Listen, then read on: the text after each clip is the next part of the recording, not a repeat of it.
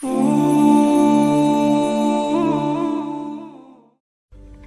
my brothers, this position that we're in now is something that most of us are not here for the first time.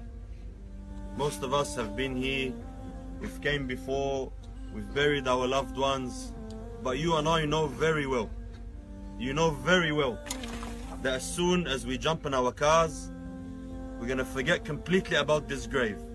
Like, this is not for me. If I ask any of you now, brother, can you die tonight? Can we come back tonight and bury you? Everyone will say, La ilaha illallah. Of course, death can come anytime, I have no guarantee.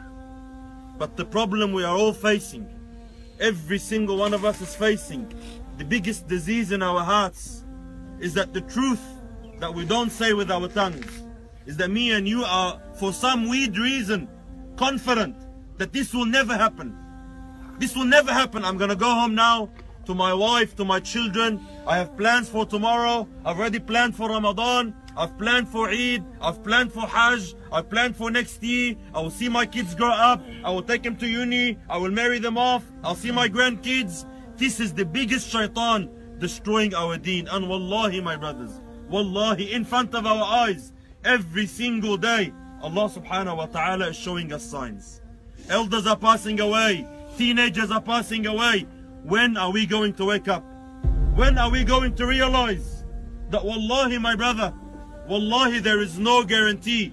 Like the Sheikh said, it's a breath. It's a breath you take in, you inhale, you never know it will come out again. Wallahi, my brothers, death is very, very, very close. And look, my brothers, the shroud has no pockets. This is the end of every one of us. No one takes his house with him, or his kids with him, or his wife with him.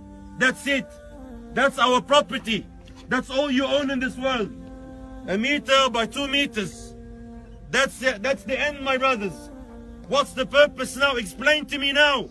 You know, how a house will benefit this person.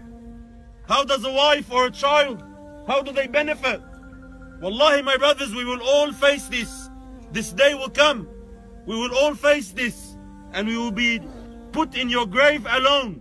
Now everyone's gonna walk. You know, even if we love him so much, the son is gonna walk, the children are gonna walk away. He's alone now. What's left with him?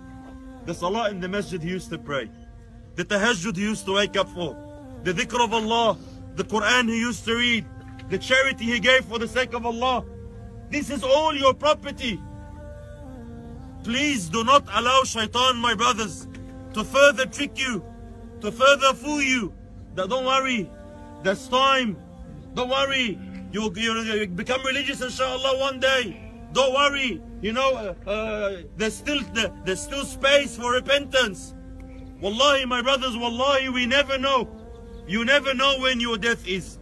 Allah subhanahu wa ta'ala knows. From the day the angel came to blow the soul in your ruh, to blow the ruh in you, from that moment, already it has been decided exactly by the second when will you die.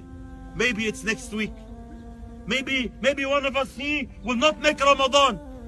Maybe you won't make Ramadan. Maybe you won't make Eid. Maybe you won't make next year. We have so much work to do. There's so much improvement that we need. There's so much sickness and diseases and haram in our life.